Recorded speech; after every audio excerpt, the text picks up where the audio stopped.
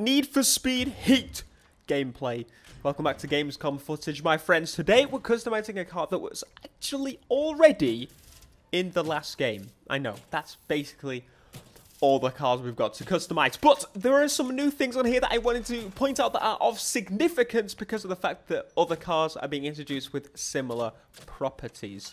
That's right, removing the roof. Convertibles are here. Should I say convertibles? Would you say convertibles? The cars that you can remove the roof in the customization. So technically not a convert, but also convertibles. Obviously, I'm hoping to see some cars that can convert on the fly. We will hopefully see that because that would be one of the first times I think that's a thing. I think Test Drive may have had the option to do so, but this was customized by my friend Corey, which is probably why it's going to look a million times better than anything I could possibly wish to create. Anyway, I'm having so much fun here at Gamescom customizing, playing the same demo over and over again. It's a bit of a lie there. I was hoping that we'd get a little bit of free roam. I know that Reddit is putting together a map, so hopefully very, very soon we'll be able to show you a full map that Reddit has pieced together. I love Reddit. Don't you love Reddit? Reddit is great. Reddit's amazing. Reddit, they think. Anyway, so skip through some of this customization because obviously you've seen all the tires we've shown you in the previous video. If you haven't already seen the previous video, it is me customizing the R35 GTR. I would highly recommend because I have some amazing paint skills. Now, you can say that, amazing paint skills. But I'm talking about paint, not vinyl. That's a little bit different. Anyway, BBS wheel. It's so cool to see in the back. And something I didn't even pay attention to the last time, it does show you the actual the rim's name on the bottom of the screen now. On the bottom of the listing. Thank the Lord. No, unfortunately, we still can't copy the wheels from the front to the rear or vice versa. That is something we've been asking for since 2015. Where is it?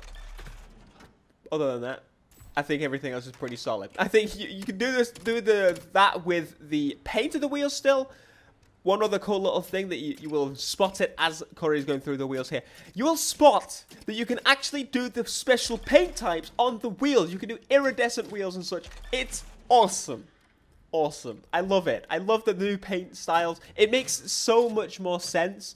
We were very limited before, and I never even realized. And now we can do it on the paint, on the wheels, and obviously the car itself. Amazing. You can have a fully color shifting car, chameleon, if you want to.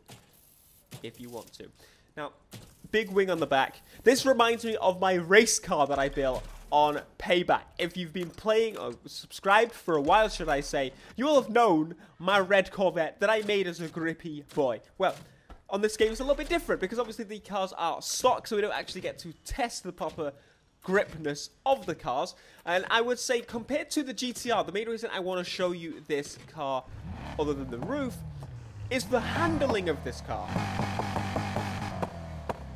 and also the sound of this car, because it sounds absolutely immense. But no, the handling of this car is very different, and I found that to be the case with pretty much every other car we have customizable here at Gamescom on the demo.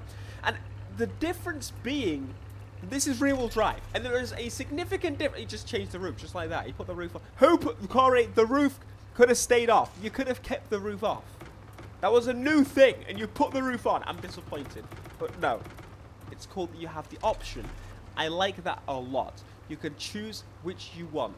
Anyway, as I said, there's a difference between rear-wheel drive and all-wheel drive. Okay, and I feel that difference more than I've ever felt it before in a Need for Speed game. It's magical.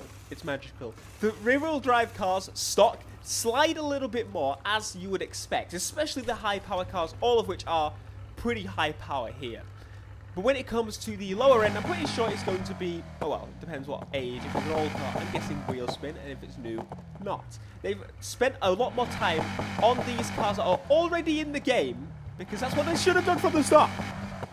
And they know this now. We're just going to listen to Corey tune the exhaust here. Now, the exhaust on this is possibly one of my favorite. It's one of the new sounds for sure. It sounds very different. I would say very different. It sounds similar, but more aggressive, more American. And it sounds quite tinny now, doesn't it? What are you doing, Corey? What are you doing to the exhaust? But no, once we get outside, you'll hear exactly what I mean. It actually sounds like my Lexus RCF when I'm on full pap. Can you say full pap? People know what I mean when I say full pap. Full throttle, giving it the beans, you know. Anyway, essentially, you'll hear that shortly. Now, this is where he plays with the paint a little bit. Obviously, he plays with a different style of paint than I did. He went with, I believe, the flake in the end. But going through some of the matte colours and the satin colours, I know a lot of people like those. And obviously, going through all these special, different types of carbon fibre. There's so many carbon fibres. I'm spoiled. Honestly, I love carbon fibre. If you don't like cars. End of. Okay? End of. But no.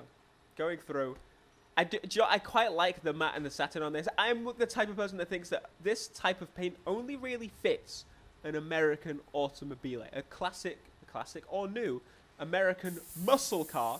This is a super muscle, I would say, in my opinion. It suits it very well.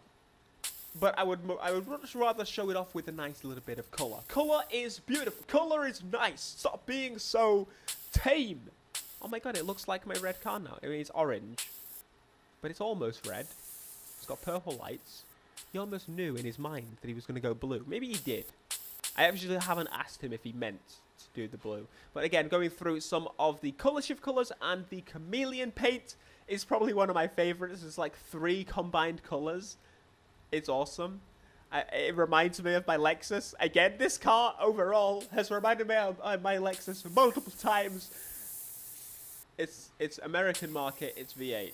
Anyway, to the blue paint, which is going to be the final colour of this car. It suits the purple headlights a lot. I like your idea there, my boy, my writer. And obviously, the only sticker you should put on a car, by the way, you should download the app and put my sticker on everything.